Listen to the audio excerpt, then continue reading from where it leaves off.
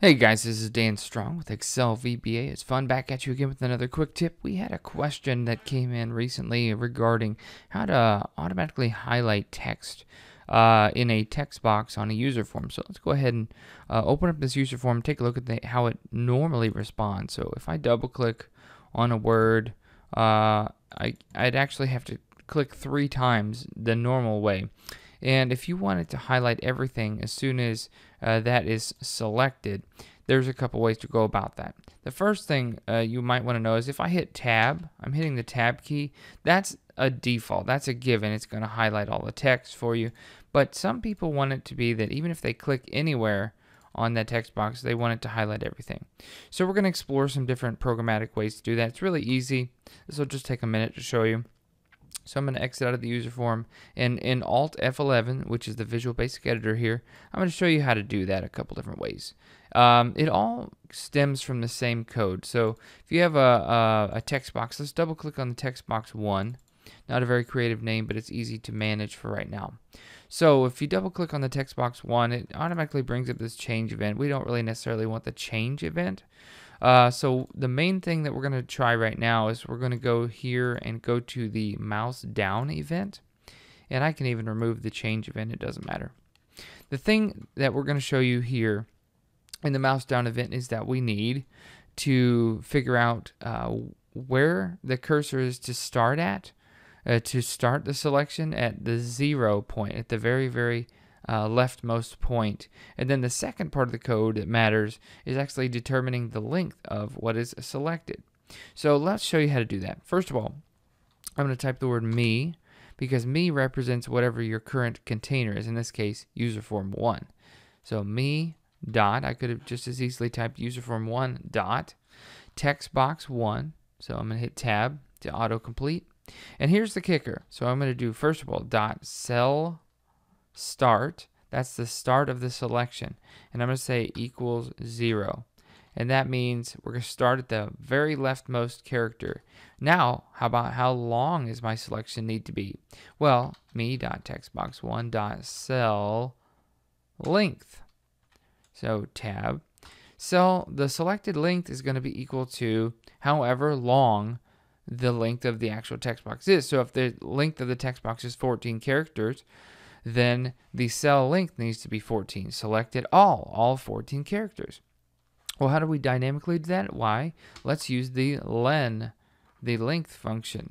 And so if we use the len function on me.textbox1, you could do .text. I'm just going to leave it alone because it knows to grab whatever the length of however many characters are in that text box.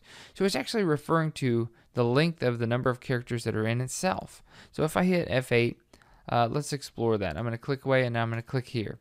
So now we're kind of stepping through the code just so we can show you.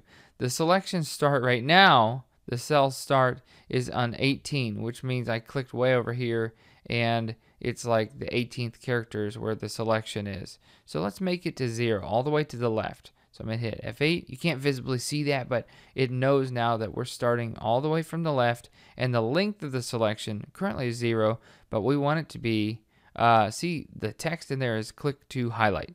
And if you hover over the len of that, it says it's 18 characters long.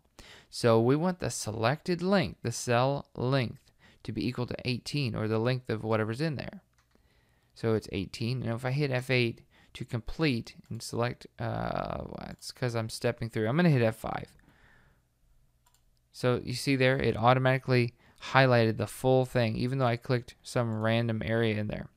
So that's the first step, is you could use that code and put it in the mouse move event of all of these, or the mouse down. Now the other thing you could do is, what if you wanted to programmatically do that, perhaps when the user form opens, or if you click on a button, or something other than just selecting and clicking the mouse down event. So let's show you the other thing that you could do, and it's just an expansion of what you already know from what you just learned. So I'm going to create a button that does the same thing. So I'm simply going to highlight my text, Control C, and click into my command button and Control V to paste. So here's what I want to do. I want to do the same thing. I want the selection start to be 0 at the very left, and I want to get however number of characters that are in there and make that the selection length. But the next thing I want to do is simply take me.textbox1.setFocus tab. So that means that it's going to automatically focus on textbox 1 and make that the active control. And that's really all you have to do. So let's try that out too. All right, so let's say I click on textbox 3. When I click my button, it's going to do those other two things, but it's also going to set the focus to the first control. So you see how simple that was? I click the button and it sets focus on what I already did. I highlighted everything. So the last and final thing I'll show you is I'm going to copy and paste those 3 lines of code. And you may be asking, well, what if I want to select, let's say textbox 2 randomly whenever the user form opens? Well, that, if you're not familiar, let's double click here, is called the Userform Initialize event.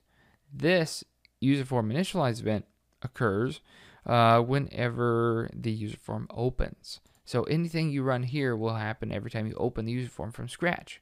So let's paste what we have in the clipboard, and I'm simply going to change every instance of textbox 2, or excuse me, every instance of textbox 1 to textbox 2, or whatever you have named your other text box.